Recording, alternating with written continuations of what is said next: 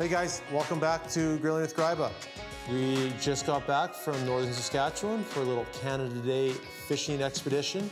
We did really well. We brought back some nice walleye, and I'm gonna show you a really cool batter that you can use on walleye. You can also use it on other things like breaded cutlets. This is an extra crispy batter that can be applied to a couple different dishes. So follow along, and I'm gonna go through step by step on how I do this and how you can do this at home. First things first, the walleye I personally think is too big to fry. So what I like to do is I like to cut into chunks so it's easier maneuvered and flipped in the pan.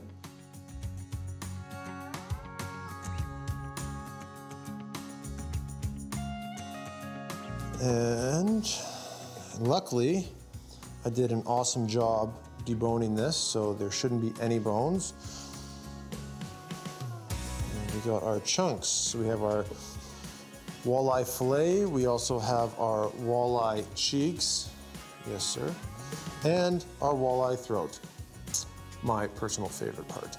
So anyway, we are going to make our egg and milk wash. So I have already put one egg and some milk in my wash. I also like to throw in a tablespoon or dollop of sour cream as well. There might be a few chunks, but it's home gourmet, not restaurant gourmet. And a little bit of cornstarch. And this is gonna thicken it up. So we mix that all together, and you're gonna have a little bit thicker and a little bit more of a tangy wash for the fish before you batter.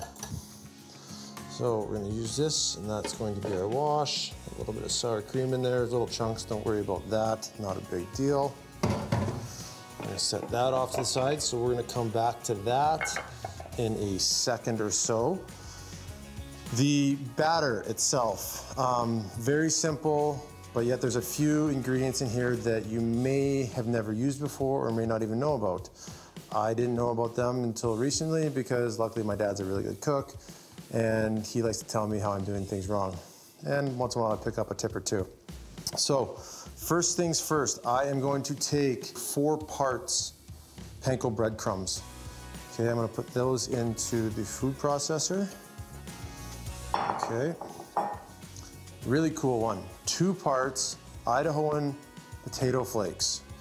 Really, really good in this batter. All right.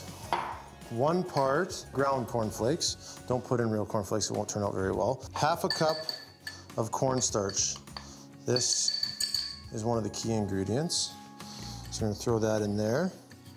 And when you're doing this at home, there is a really good chance that this is gonna be too much batter for you to use all in one sitting, unless you're feeding an absolute crew and you guys limit it out on walleye and pike, and you have to feed a lot. So if you're not gonna use it all, don't season it right now. But for the sake of the show, I'm gonna season it now to show you how to do it. I'm just gonna use simple lemon pepper.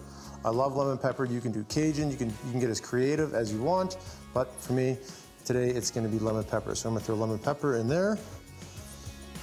Again, lemon pepper is salty, so you don't wanna over salt it. You can always add salt after, you can't take it away. So don't put too many spices in your batter. Once that is all done, I am going to turn on this food processor, and I'm gonna grind it all up together. Okay, good stuff. Oh, let's get this off, all right. Cool part about this batter is you're not using flour, so it's not gonna go soggy on you later in the night, and it's not gonna go nearly as soggy the next day. And like I said, you can use this on pork cutlets, fish, whatever you're looking to batter something in, this is a great one to use. So we are going to use that. Here is our 3 steps. So first things first, what you wanna do is really take out all the moisture out of this fish. This is gonna make sure that batter sticks on and doesn't fall off. So we're gonna take all the moisture out, or as much as you can with paper towel.